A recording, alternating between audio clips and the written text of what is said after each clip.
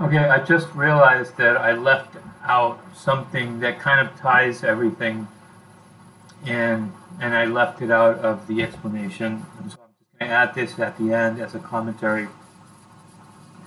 Remember when I said that in the video that the prime, I called it the prime directive. The first thing that the most subconscious, most primitive, initial subconscious part of our intelligence seeks to check and make sure is that the collective exists. The collective is the starting point from which everything else reacts or is measured or is noticed. Anything that is disrupted, unstable. Remember, I made the example of the person that goes out into the ocean, and whether it's the person alone on the raft, whether it's the people left on the beach, both will realize the collective is being threatened. The collective is just being disrupted. That's the initial sort of checking mark, the first item in the list for evolution is that my creation stays integral because it knows no other way of being since it only creates um, plurality, collective. Doesn't create an individual as a prototype like I explained. Okay. Um, so because this is the first starting reference, when we create separations, for example, category of different human beings, different people that would be black or Asian or they're a different kind of human being. It's not what the mind of the human being is recognizing. It's something that we invented, we labeled because we noticed it and we thought it was more determining and more important than what it actually was to evolution and to natural cognizant intelligence. To us who want to explain and reinvent the understanding of life and of ourselves and how we're designed, we labeled it and we created, we put in the foreground a categorization, just like we did with sexuality. Human sexuality is one sexuality. The there's not, it doesn't get more complicated than that. There is the sexuality of the species. It's called human sexuality. Like in most species on the planet, I don't care if people want to make a case about this little microbe or species that actually has a neutral 99% of the intent, the cosmic intent of life on this planet is the creation of a fusion kind of amazing, wonderful interaction of two opposites that are equal and disequal at the same time. They're not quite identical, but they're the same, and it's totally marvelous. Invention of sexuality is constituted by two genders. Now, homosexuality occurs in part because it's two genders, and if you simply take one and put it with the same one, the expression of homosexuality occurs in whatever sexuality, in whatever species of sexuality this would happen, either sought or made to happen, like in prison. So homosexuality is understood as existing within the sexuality of the species. It is not a different sexuality. It is human sexuality. We're talking about human homosexuality, part of human sexuality.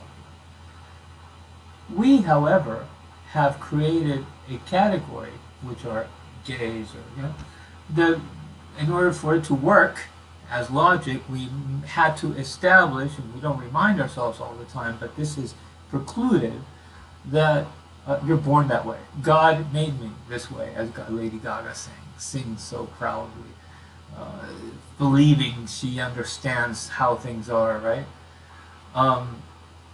Well, really it isn't nature's intent, so obviously we can see. If it was an intention to actually destine for optimal expression of the life form, a homosexual sexuality, we could also see it physically. We see that it occurs for reasons which are biological, mostly after birth, before birth as well. They're just to do with the formative gestation forces in the mother, but mostly we start understanding that is about developmental psychology.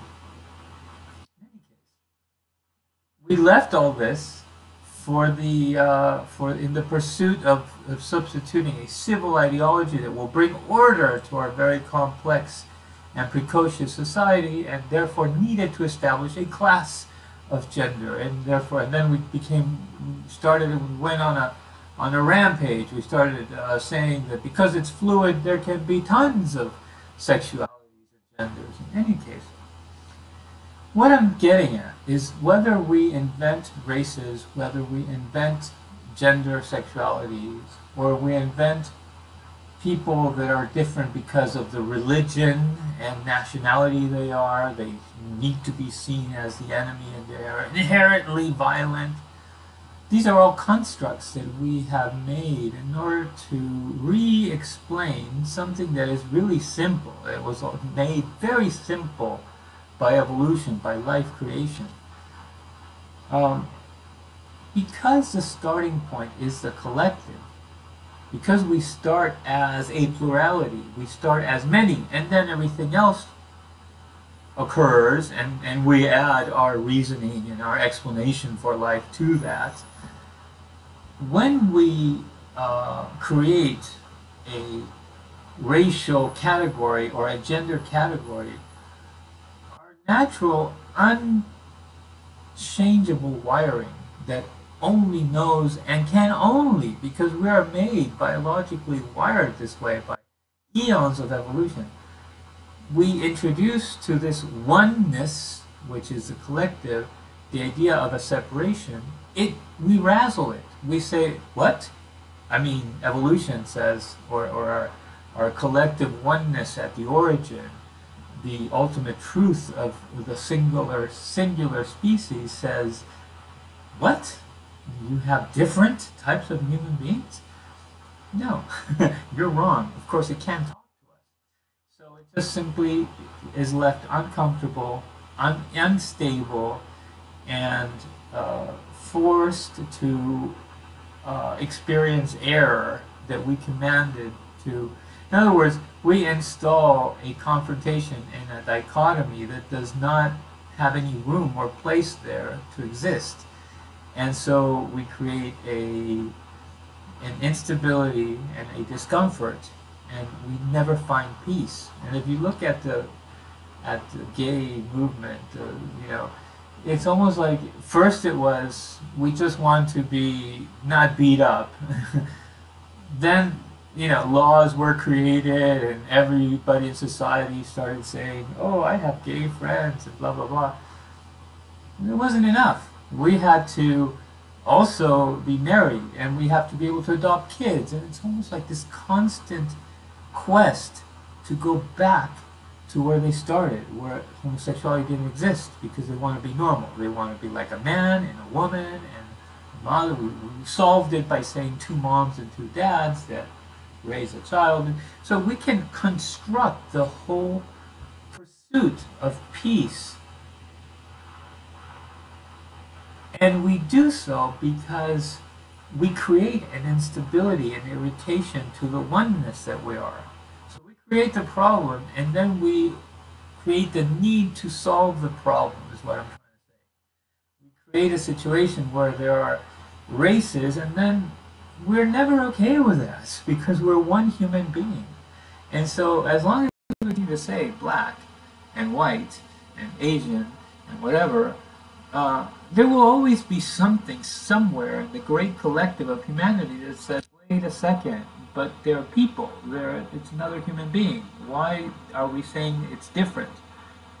Oh, because of how they look, or because of the skin, and so what? It's like we don't give ourselves peace by creating a problem that we later have to perpetually be fixing and trying to fix and trying to create, reinvent a logic for a type of society, a type of civil principles and laws that will solve this problem that we created that wasn't meant to happen. Anyways, that's the part that I I left out of what I recorded before, and I wanted to add it.